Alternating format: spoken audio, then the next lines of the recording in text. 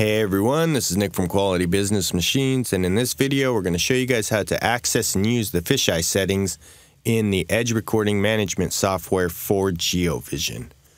So right now we're on the live view screen of the edge recording manager, and we have our cameras pulled up. Let's go ahead and go to our fisheye camera. There's two ways to make it go full screen. One is to give it one single click, and one is to right click and go to zoom. And a single click will get you out. So once you're here, you want to go ahead and right click. And we have some options here. One is a snapshot. So if you were viewing something, you could take a snapshot right on the spot and save it. I'm going to go ahead and skip over some stuff that you really won't use. The PIP or picture-in-picture view and the PAP view, anything you can do with those, you can already do from the screen itself. So there's no need to really use it. What we want to go to is underneath that, there's this Geo Fisheye option. We want to click that, and that's going to give us another subset of controls for the fisheye itself. So once we click that, it went ahead and brought up one of our dewarped images here. And if you'd like, you can drag left or right and point it on anything you'd want. You could scroll in and out to zoom, and then turn your picture. So basically that's what picture-in-picture would do for you. You can do it right here. So let's go ahead and right click here again. And we have our Geo Fisheye option checked. Let's go down to the bottom where we now see a fisheye option, which wasn't there before. Let's go ahead and go to camera mode. There's 4 different modes. Right now we're on the single view. It's one big dewarped image that you can turn and zoom in. But let's go to quad view. That brings up 4 different splits for us, and we can go ahead and drag them and point them in different directions if we'd like.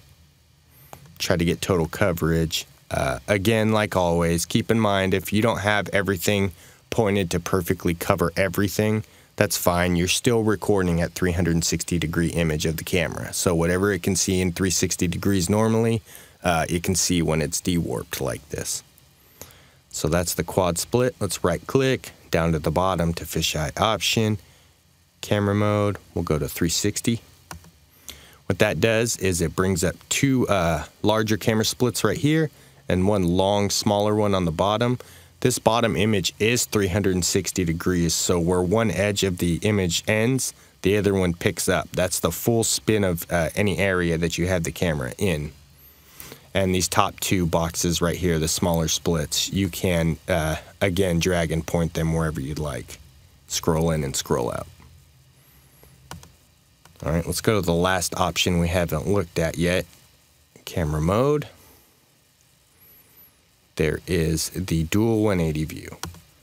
It's pretty simple. The top one has 180 degrees of the image of the fisheye, and the bottom one has the other 180 degrees of the images. And you can drag and slide, and they will pick up whatever the other one's turning towards. The other one will correspond with the other 180 degrees. Let's go back into our fisheye options. This camera position here, you never really need to mess with it. It's just asking whether the fisheye is mounted on the ceiling, the wall, or the ground. It is almost always mounted on the ceiling. Okay. Now, if we go ahead and click on the Geo Fisheye option, it will dewarp our image again.